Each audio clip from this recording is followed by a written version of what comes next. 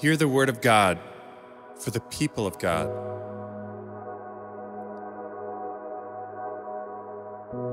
We gather together today to reflect on the word of God and hear what it might be saying to us, both individually and corporately. As we reflect on these passages, we invite the Holy Spirit to illuminate what we see and hear. God, speak to us even now.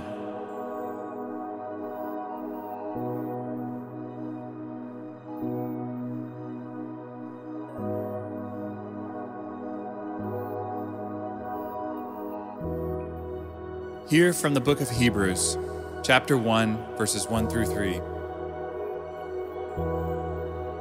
Long ago, God spoke to our ancestors by the prophets at different times and in different ways.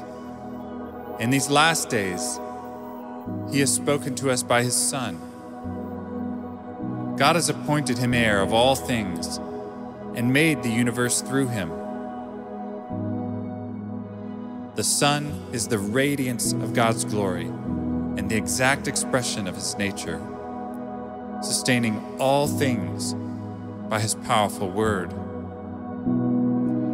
After making purification for sins, He sat down at the right hand of the Majesty on high. How is it that even now, even today, God the Father speaks to us through Jesus Christ?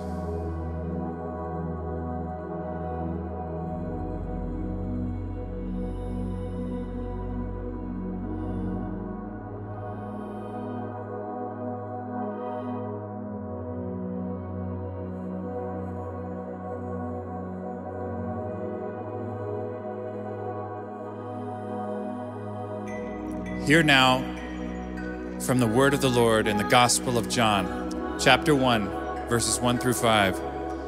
In the beginning was the Word, and the Word was with God, and the Word was God. He was with God in the beginning.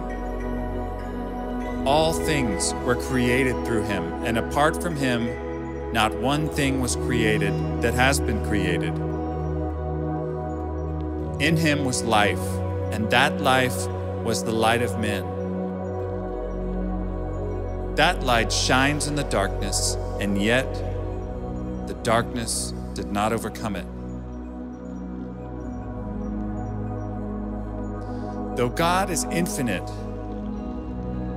through the incarnation He became a finite man in the person of Jesus. That same Jesus, the one who shines as a light in the darkness, was broken and poured out for us. As we reflect on His sacrifice, where do we see this infinite light shining even today?